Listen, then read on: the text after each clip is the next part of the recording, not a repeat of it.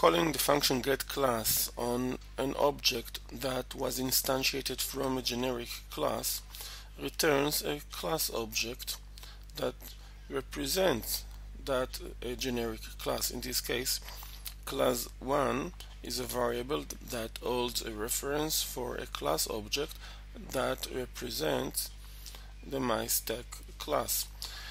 We did it the same with another MyStack object, only that the second time it is a MyStack object that holds circles. The first time it holds rectangles.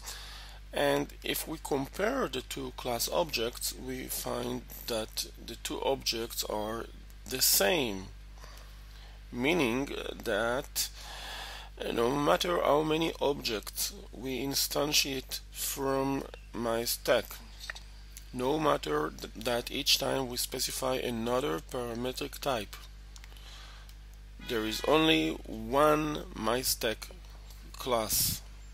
And as many know, here we can see that generics in Java is implemented in the compiler level, not the virtual machine level. The compiler adds new code, but eventually there is only one class named MyStack that each time we instantiate it, we specify another parametric type.